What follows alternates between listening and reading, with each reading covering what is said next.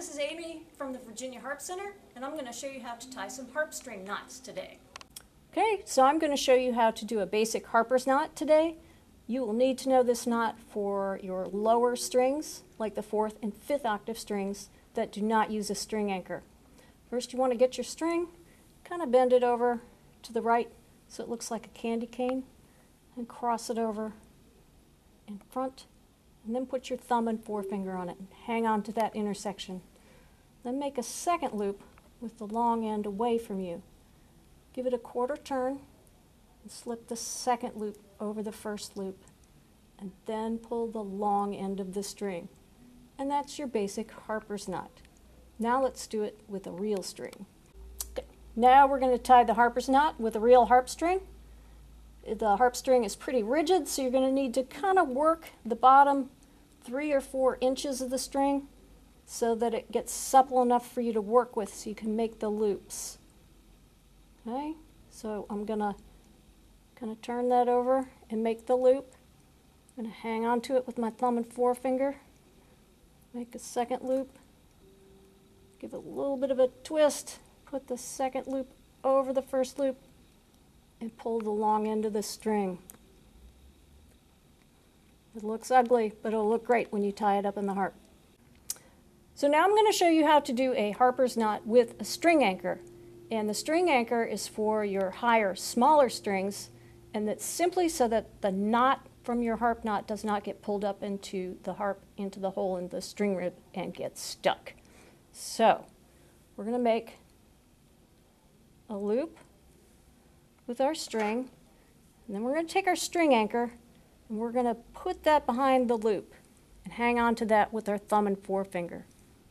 And we're going to make a second loop with the long end in the back away from you. Give it about a quarter turn and slip that over the first loop and the string anchor, and then pull the long end of the string. And now you've secured your string anchor. And for first octave strings that are really, really slippery, you need to make an additional loop. So repeat the second loop, give it a quarter turn, slip it over the first loop in the string anchor again, and pull it tight. Now you've got a secure knot with a string anchor that won't slip. Alright, so this is what we call a Camac harp knot, and this is a harp knot that Camac uses on all of their strings and includes a string anchor on all of those strings. And this is also my favorite knot to use for any harp string that uses a string anchor. So we're going to make a loop, kind of with a little extra tail, and then I'm going to give the loop a twist. And I'm going to stick the tail through the loop, and we get kind of this pretzel looking thing. I'm going to take my string anchor and poke it through the farthest out loop and pull it tight. And for first octave strings that are really slippery, it's necessary to do an additional hitch. So make yourself another loop and twist it over the string anchor and pull it tight. And that's what we call the Camac knot. Okay, so let's do a Camac knot with a real string.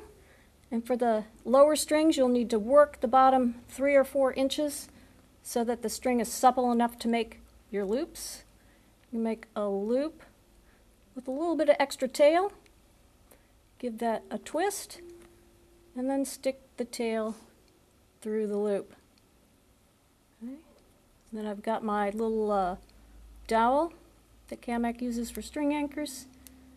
Poke that business through and pull it tight. And you're ready to go. Hey everybody, thanks for watching. Stay tuned for more videos on our Facebook page.